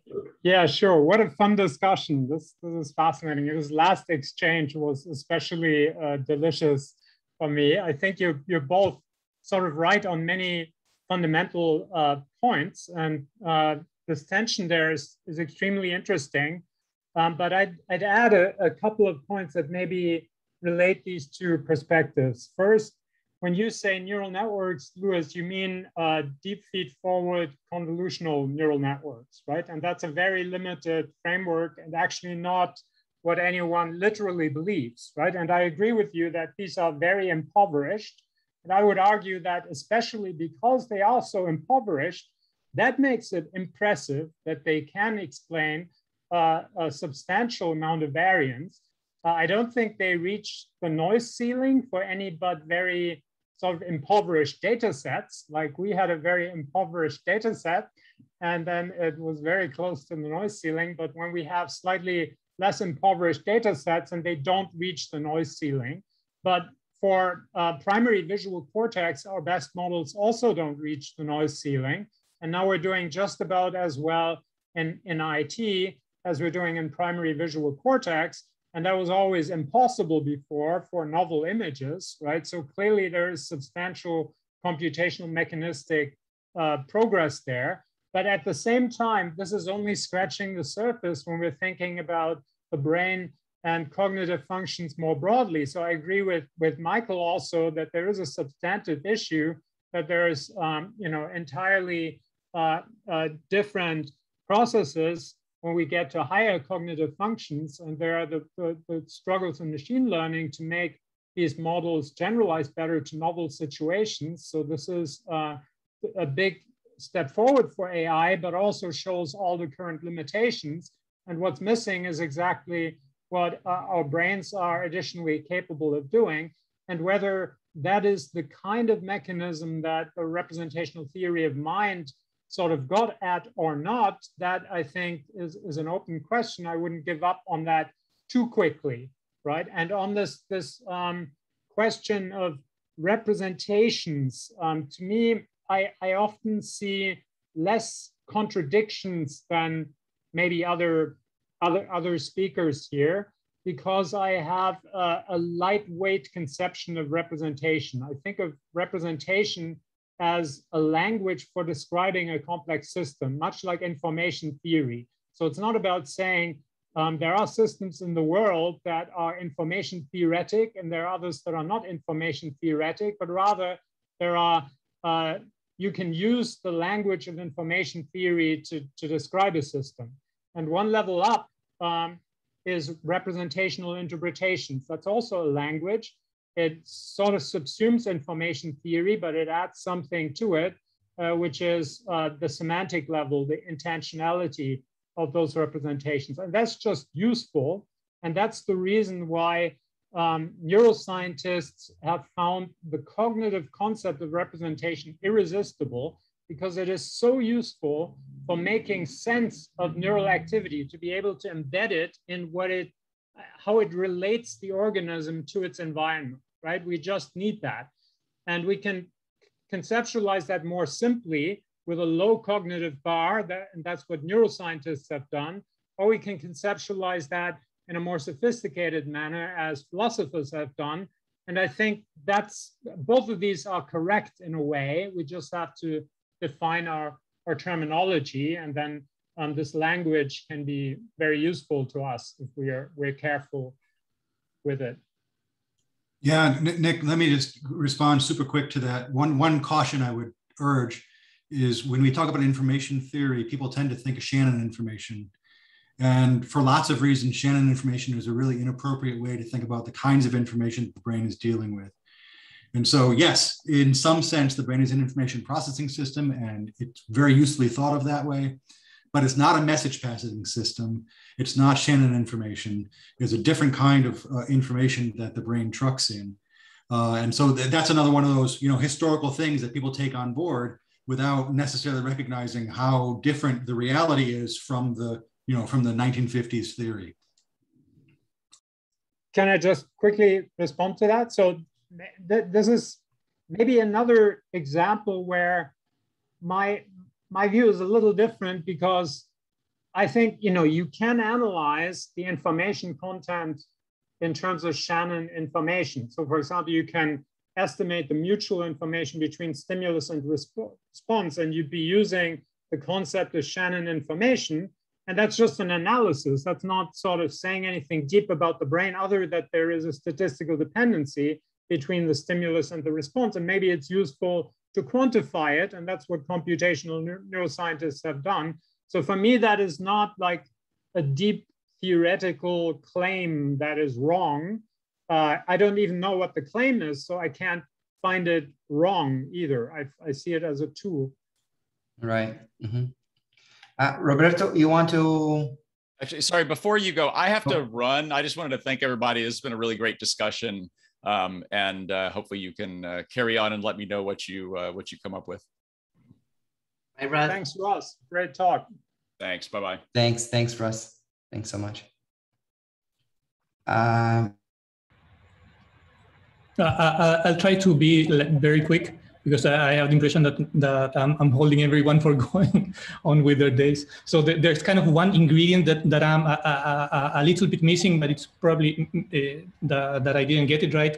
So I do a fair amount of deep learning, and to me it's quite surprising sometimes the results that you get, but you can also get very, very surprising results in terms of dimensionality reduction by properly using a PCA.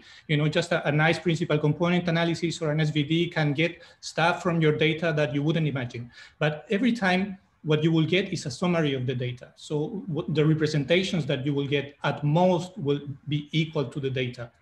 I'm very interested in brain development. And in brain development, most of what you see in the creation of an organism is kind of intrinsic, like there's no summarization of the data that will make an arm appear or an eye appear. So there's this idea of constraint in theoretical biology that I think it's very important. So we're talking about a system that has a lot of internal intrinsic dynamics. So it's able to produce, it's already very, very complex. So I think that me sometimes and my colleagues very often, we use representation for lack of a better word, but I think that what we are observing when we record signals that seem to correspond or correlate with some external stimulus should be more like the sort of a coupling, no, than a representation. You have a system that comes with a lot of inner structure. That structure seems to be coupled with stuff that happens outside, and it's not a representation. What we have is not less than the data. What we have is more than the data. It reminds me to some extent what Chomsky was talking about, like human nature, no? Like for language, there's no way, he was arguing that you could get everything necessary for creating language just from the data. If that were the case, I don't know, like chimps would be able to talk and they are not. So you bring this human nature and what you have is this sort of coupling with the environment more than actually something that's less or a reduced dimension version of the environment. Yeah, that's a challenging claim. So you're basically saying that the view that that you are extracting things from the environment, you get at most what you have, but in your view, it's actually go beyond because it's embedded in some larger context and maybe, and yeah. Mm-hmm. Yeah. And I think that if we say representation is just for lack of a better word, I had the same feeling when we say computation, or the brain is computing a representation. It's like there's there's a functioning of some coupling with the environment. I think that it's just the opposite of representation is not anti-representation. It's probably coupling or something like that of that sort. Kevin, you wanted to say something? Yeah, I just wanted to respond to Roberto. I'm sorry for Okay, coming in again. It's just that struck a chord with me. And I think that's right. You know, the idea of a passive representation is clearly wrong. The brain is clearly actively inferring things about the data. And for me, I guess the representations are not, you know, it's not a representation of an object in the world. It's the representation of a belief that there's an object in the world.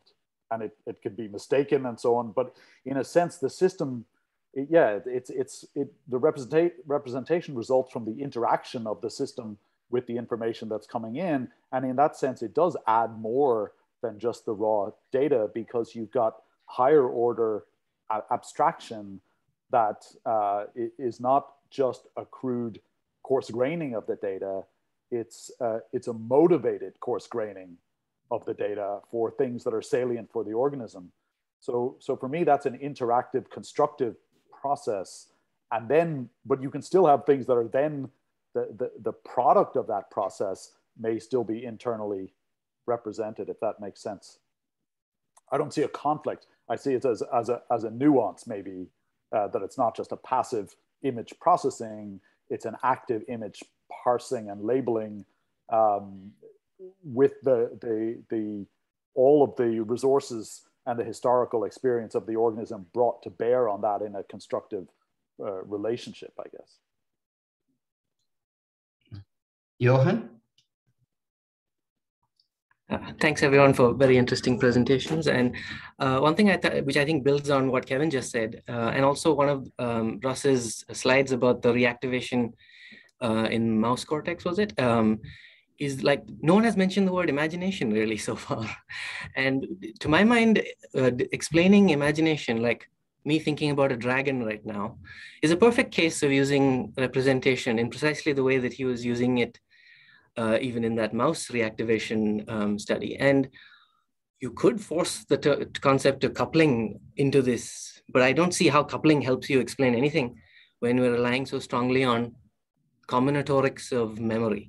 So would anyone like to elaborate on representation in the context of imagination?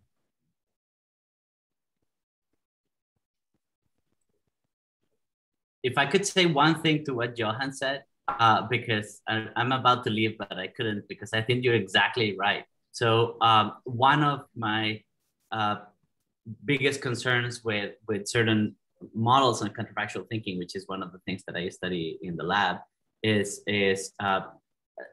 you know, when you engage in imaginations of what ifs, computational models are extremely bad at those. Not only because you have to solve problems like one-shot learning, but also because it is unclear how do you confine the space of logical possibilities that are to be searched. Models are not usually very good at fitting exactly what people are doing, and people are extraordinarily variable. And that is a very, very tricky area of work in artificial intelligence. And is one area in which we have pretty bad models in the sense of being very incapable of fitting behavioral data from human subjects. So yeah, I agree with you. I treat them as imaginations. I mean, this is a concern that I even have with embodied programs like Tony Camara's and so forth, in which I love the idea of thinking about cognition as dynamical system. But when I am in a bus daydreaming for half an hour about killing dragons and playing Dungeons and Dragons and so on and so forth, I have a hard time thinking of that long process, cognitive process, in which there is zero movement in dynamical terms. It might be possible that there is just some work out there that I am not that really familiar with, but those seem to be instances in which the notion of representation is essential. And what the representation is mapping is literally something that does not exist in the world. So right. I think that's one tricky context, right? That's interesting, Felipe, because Bujaki's work, book talks about these kinds of things in the following sense, that it is true that you can do that now that you're at this age and you go on a bus, but that required this whole bootstrapping of your entire life, that required your ability to be engaged with enough situations and contexts that now allows you to kind of go offline. But yeah, I mean, that's the principle behind a lot of mental simulation theories, right? So the construction hypothesis is like that, is the idea, and it has been like that since Hume. You put together, you never seen a unicorn, you just see horses and horns, and then you just sort of put them together. But those combinatorics, I'm just talking about computer programs to engage in that kind of mental simulation. They're tricky. They don't fit. It might be possible that in the future they will work, but explaining to a computational model, why is it that when I have a pizza in my hand and it falls, the first thing that pops to my mind is, oh shit, had I been able to catch it, I would have been able to eat it again. And not a counterfactual like, oh, if only I live in a country in which it was socially acceptable to eat things off the floor, or if only I lived in a moment in time in which the laws of gravity had changed. So those are all equally valid counterfactuals, but they don't occur to people. So understanding exactly in computational terms, why is it that certain imaginations pop to mind rather than others is really tricky. So I think that that's a challenge, that there are certain areas of imaginations that are very challenging for current computational modeling. Yeah, no, for sure, yeah. Okay, but closer to the issues of representation in neuroscience that we discussed, are there any pending ideas or questions that people have, or have we exhausted everyone or all the questions? Let's see, there's one. Your hand, Johan, is still up. Is big from before, or? No, I thought we could return to the ontology question because. Okay, let's go. Yeah, sure, of course. A couple of well-known references. There's the famous Norbert Wiener and Arturo Rosenbluth quote: "The best material model of a cat is another, or preferably the same cat." And the reason I bring this up, it's related to that Borges thing about the map that's coterminous with the territory. These kinds of maps are useless. So it's good that you brought up the map territory thing, but, and maybe this is something that philosophers will have to deal with in conversation with scientists, is that scientists are constructing maps. They're very aware that they're constructing maps. Some are more useful than others, but we're always going to be confronted with what I like to call the Mercury-Neptune dilemma. So when Neptune was discovered, the way that it was discovered was because of an anomaly in the orbit of one of the planets. And so that was considered a great validation of Newtonian physics. But then 1 century later, when there was a similar discrepancy with Mercury, they tried doing the same thing and they did not find this hidden planet on the other side of the sun. Instead, it was necessary to revise the theory. So in that situation, can we say that representation is like that? Or like atoms, once upon a time, people told Boltzmann, atoms are just a convenience. So why would a philosopher want to commit to this, to being like someone who said that atoms don't exist, right? Like, surely it is the integration between theory and experiment going forward that justifies the use of a concept. So now, when we don't know how anything works, why would we want to preempt the notion of representation?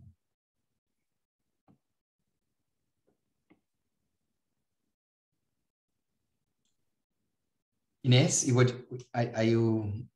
you want to take on that one, or? Because I think it's somewhat addressing. Before Ines does it, I'm terribly sorry, but I do have to run. I've got another meeting. Okay, no, of course, yeah, no. Thank you for including me in this. Right. Thank you, Ines, for your talk. So this has been great, Luiz. You're putting together these philosophy and neuroscience salons has been fantastic. Okay, that's awesome. Thank you for that effort. And thank you everybody else for coming, and I will hopefully see you all, maybe even in real life at some point. Good luck to all of us. Yeah. Ciao. So Ines, would you like to reply to Johan's point, or? Yes, absolutely. I think that it's right on point. I quite like the way that he formulated the problem, and I completely agree. And I also liked that there was a sort of like an awkward silence after he posed the question, because precisely right, who wants to answer that question? That's exactly why we're here, isn't it? And I do want to say that it is I think dangerous to do that, but it's also very useful. to suppose or to use that kind of language when we refer to neuronal activity, etc., by the reasons that I was pointing out, I think, and many others that many of the people have pointed out.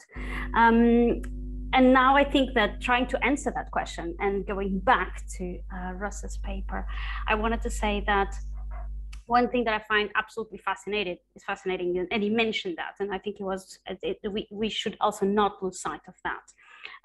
When he mentions these systematic relations between neurons and the things in the world, such that there are these relations between things in the world and the activity in the brain. And I think this is really important for us not to lose sight of that.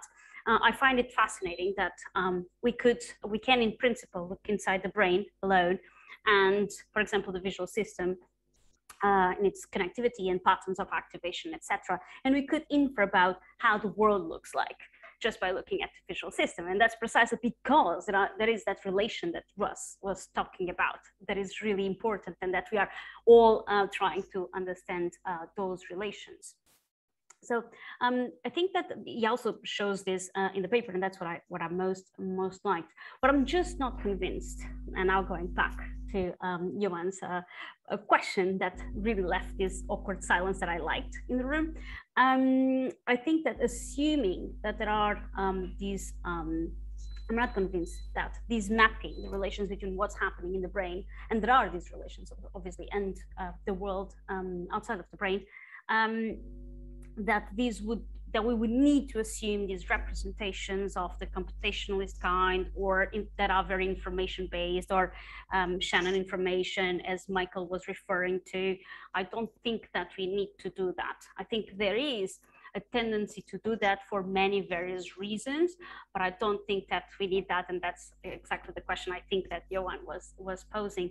I think there are many other ways that we can talk about these things without having to commit, and also having to defend that, which I don't think it is that easy, because I know that Russ doesn't want to, and was very clear, I'm not doing ontology, not doing metaphysics, right? So I'm not doing ontology, was very clear about that. But the thing is that, that we need to be mindful about is that when we say that neuronal activity entails, leverages, or is representational, we are making an ontological claim, even if we don't want to work or do ontology, right? But we are making an ontological claim, and the question is, on what basis are we making this claim? That's a philosophical question. So I think it is important, and that's why I sort of like try to refrain from making those ontological claims, but look at all of this wonderful work that is being done as epistemic tools that allow us to understand and predict these things that we are interested in cognitive science. All right. Why are we making ontological claims? We don't have to, right?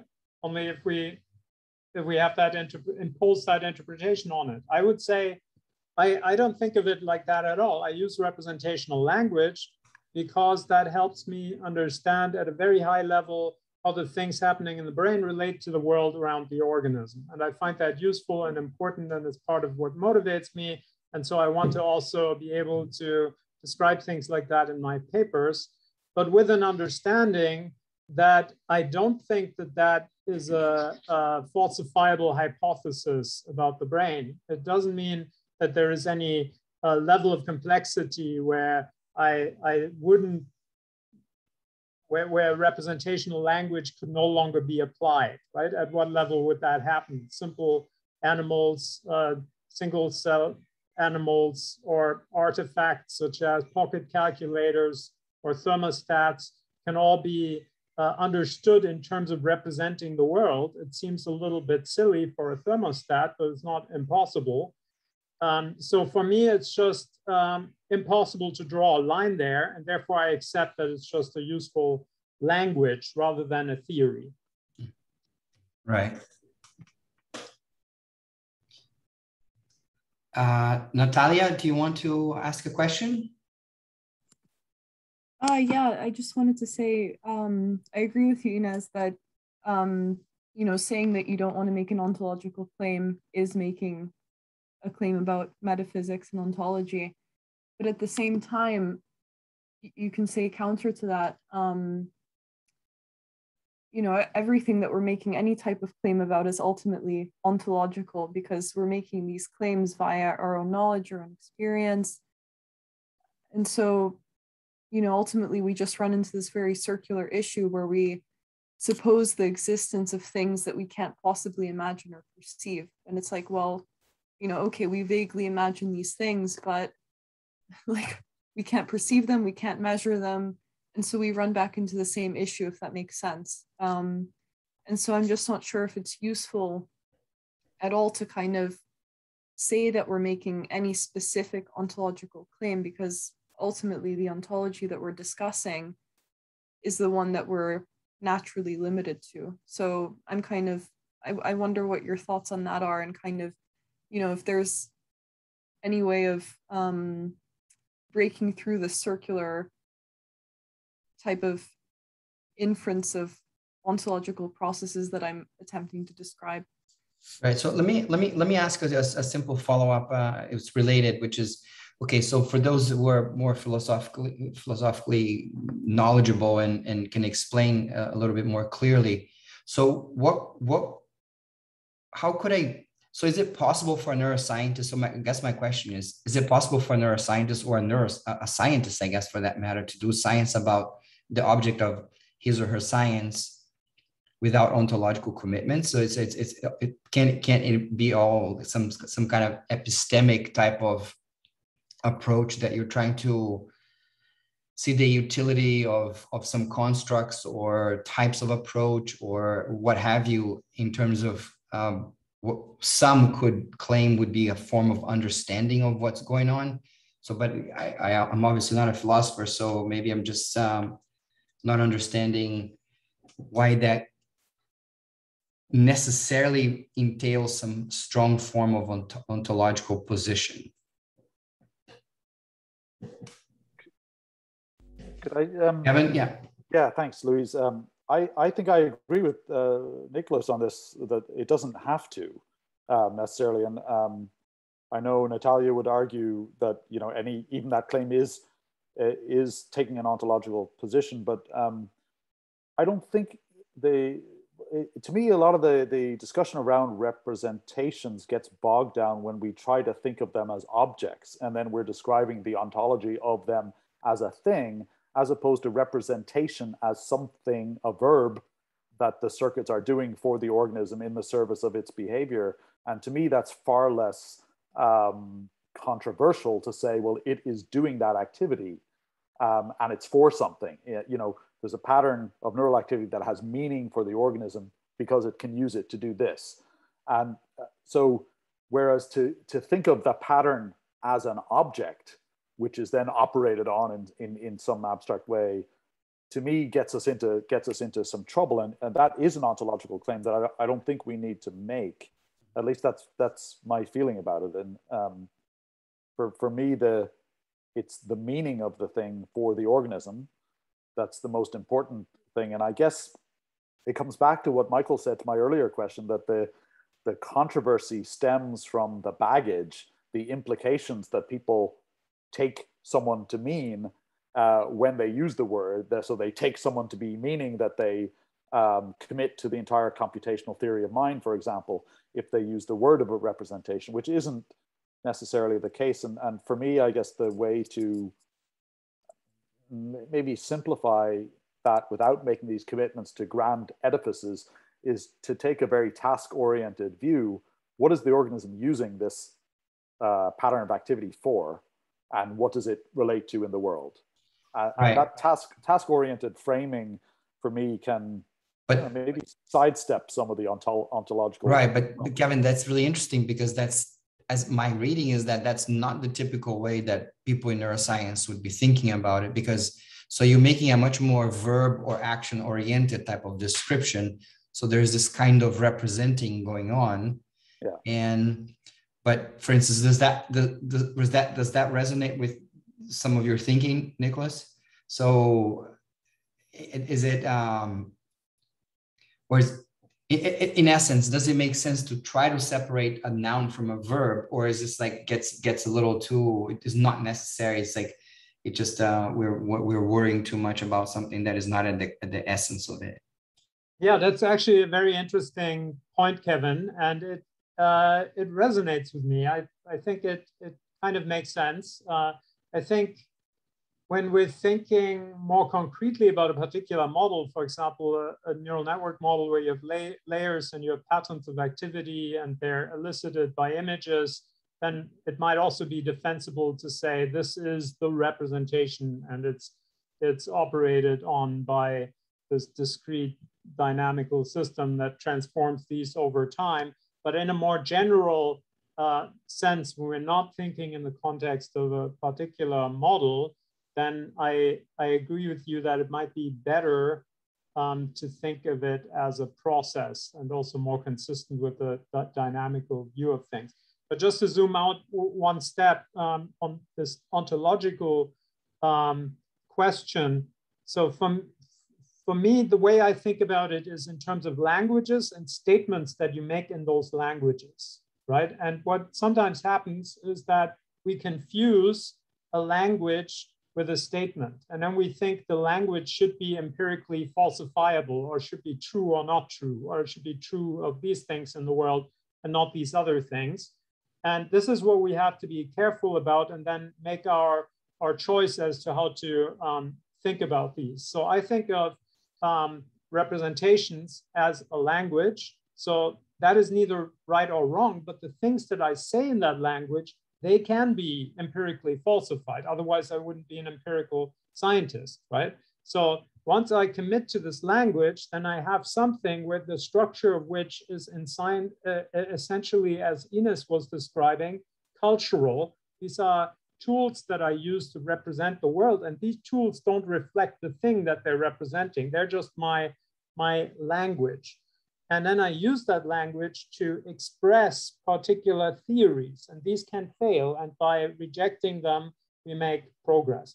And I would actually see neural networks, which do not bias into the concept of representation. They're just a mechanistic framework for modeling information processing in the brain, as another language like that. Neural networks can also not be rejected on empirical grounds as a whole, but a particular neural network model can be rejected because it might not predict the activity patterns for novel stimuli. Right, or exactly. Predict them as well as another one. Yeah, no, that's great points. Yeah. Okay, it's almost 2. Sorry, it's almost the hour. It's a different time everywhere in the world. So it's almost at the hour. What are the last pending burning questions that we still have before we wrap it up? I wouldn't mind saying something. Yes, please. Okay, so I think that, yeah, this is very interesting. And just one final thought that I was just here thinking about is that I think the important question here, such that we sort of address the ontological epistemic way of understanding or segue into representations, is whether representations or neuronal representations, not mental representations, but at least neuronal representations, whether they are a scientific fact. Because if they are not a scientific fact, then the follow-up question is whether we are taking them as an assumption that they exist as in neuronal activity, and they exist so that they're leveraging the design as well as the interpretation of our results, in which case we are sort of in line with ontological assumptions or ontological claims. The other alternative is, I think, more in line with what Nicholas was pursuing. It's useful. It's useful to talk and use this concept, this language, even though we know that neurons are not full agents that represent meanings, in which case the use of this language would serve an epistemic role. So that's just like my final thoughts on the matter. Any final thoughts? Have we made any progress? I think we have. I feel that we have made some progress. It was I think it was very productive. I thought it was really good. Okay, everyone. I'm going to end the session here and get the recording. It takes a little while to get the recording on the computer thing here. But by tomorrow sometime or later today, I'll definitely have it posted and share the link. These are part of the series, so we'll have it there for forever for people who want to go back to some segment or encourage others to take a peek. But I think it was really good. Maybe one of the best that we had so far. So thanks so much, everyone. Thanks for organizing, Luiz. This is my pleasure. Yeah. Thanks so much. It was a pleasure. Thank you. Bye, everyone. Take care.